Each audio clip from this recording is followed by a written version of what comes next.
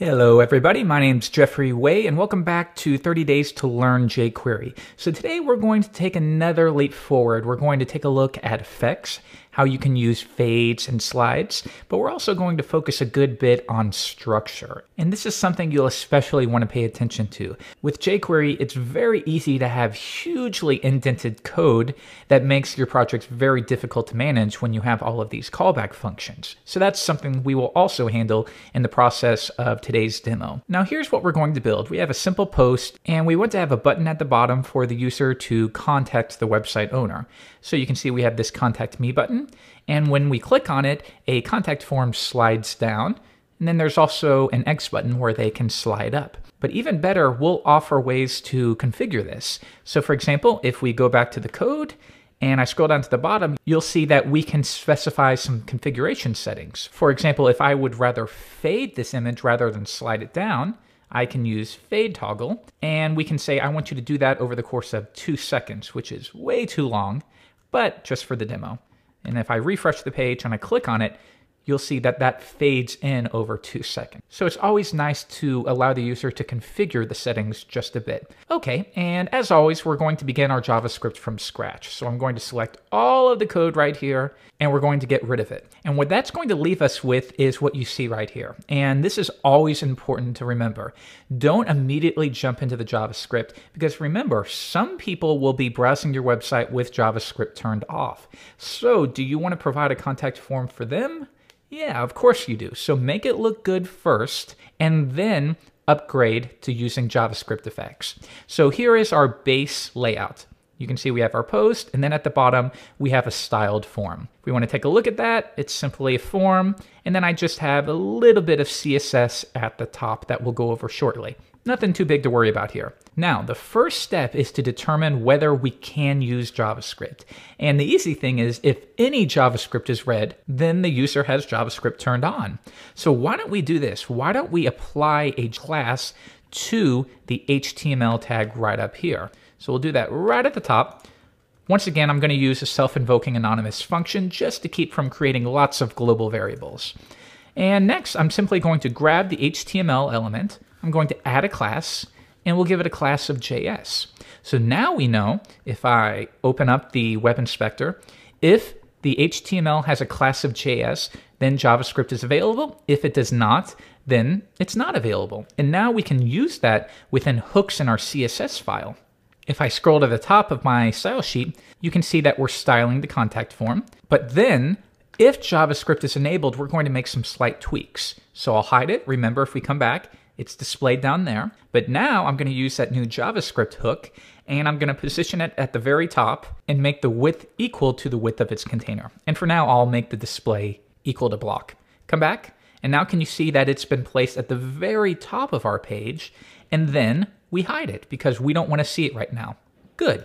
All right, so we're ready to get started. If JavaScript is disabled, our form will function fine. If it's enabled, we can add a little bit of effect to it. Now, the first step is to provide a little bit more structure for our applications. Even though this is very simple, don't get in the habit of just creating all of these indented callback functions. That's really difficult to work with.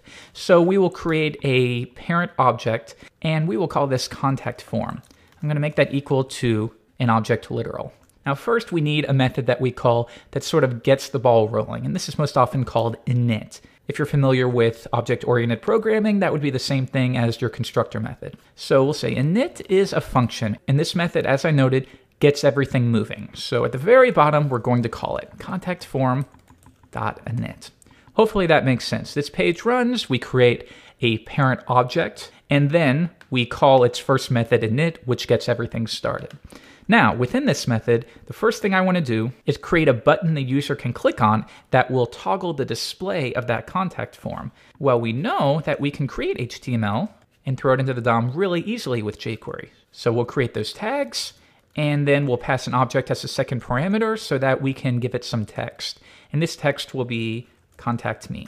Now the next step is I want to insert this button right after, if I scroll up, let's insert it right after the article. So I want the button to show up right here. Well, if you refer to the last lesson, we know that once we have essentially an HTML fragment, we can insert that after the article. So I can do that. Insert after article. And if you need to be more specific, you can use an ID on that article. You can use a class. You could even say article first, like so.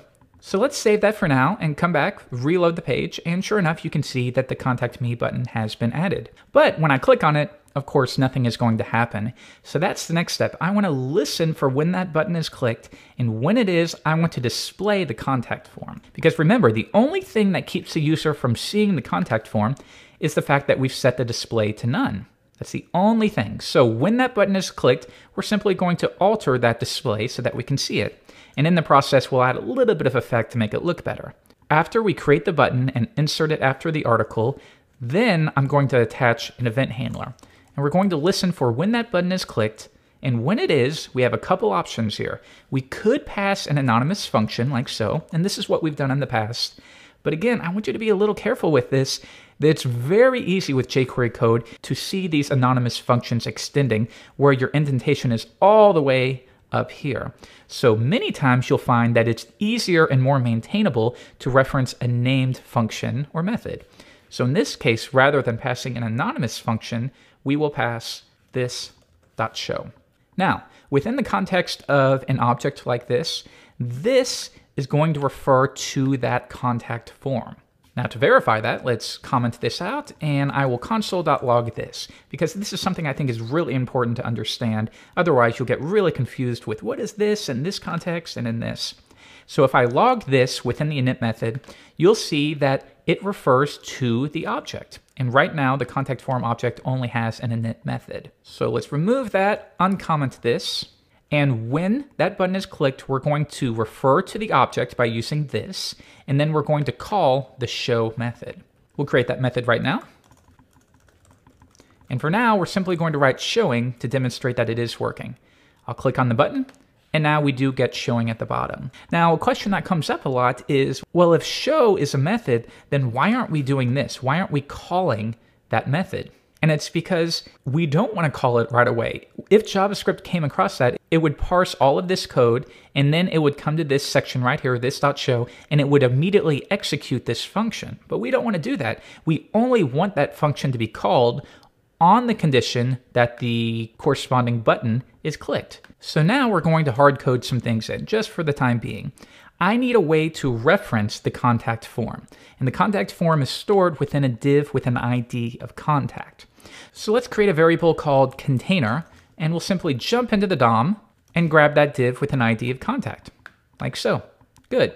Now in this case, we're going to grab the container. We know it's hidden by default, so let's just show it for now. Close this out, reload, and when I click on Contact Me, we're getting an error. Let's see what it is. Cannot call method show of undefined. Now you can see, and I did this on purpose, you can see that this does not refer to what you think it does. You would think this refers to the contact form object, but that's not what it does, because remember, we listened for a click event and then we called a function. So it's the same thing as if we did this. And we know from previous lessons that within a callback function, this is going to refer to the button that was clicked. It's no longer referring to that object. So that's why, as I noted, within a callback function or in some other situations, you'll want to refer to it as contact form by its name. Okay, so let's back up just a few steps and then update it to contact form.container. And now let's see if it works. I'll bring this down, click on the button, and now you can see the contact form. Good, that was pretty easy. But now we need a way to get rid of the contact form. So we probably need some kind of close button in the top right corner. All right, let's add that right now. We'll create a new function and we'll call this close. And within here, we're going to create a span. I'm going to give it a class of close. We'll just hard code this in right here. And I'm going to use an X to represent a close button. Good. So now we've created the span. We're going to append it to, and what will this refer to in this case? And the truth is, this can refer to whatever you say it does, but you have to be explicit about that. So when we call this function, I want to make sure that this is going to refer to the container or the div with an ID of contact. So keep that in the back of your mind. This is the contact div. So we're going to append that X span, or why don't we change it to prepend to, and then once again, we're going to attach an event listener, and we're going to listen for when it's clicked. And when it is, we'll just pass an anonymous function here, and we will simply grab that contact div and hide it. It's showing the user clicks on the X button, so they're done. Now we need to hide it. But once again, you would think we could do this.hide, but we can't do it because we're within a callback function. In this case, this refers to the div with an ID of contact. But then we listen for when this close span is clicked, and when it is, within here, this is going to refer to the span. So how do we roll back and refer once again to the contact div? Well, we know that up here, this refers to the contact div. So why don't we cache that location? So we'll say var this equals this. And now we know that's the contact div. Then within here, we can simply reference it like so, this hide. We showed it, now we're going to hide it. The next step is we need to call this function. So right here within the show method, we know that the user has clicked on the button, they want to see it, so let's make sure that we add the X button, and then we display the form. At the top, we'll say contact form.close. But remember, if we do it like this, this is going to refer to the contact form object. Within here, this will not refer to contact, it's going to refer to the contact form object. Now, there's lots of ways to deal with this, but for demonstration purposes, how could we say, no, within this function, this is going to refer to the contact div wrapped within jQuery?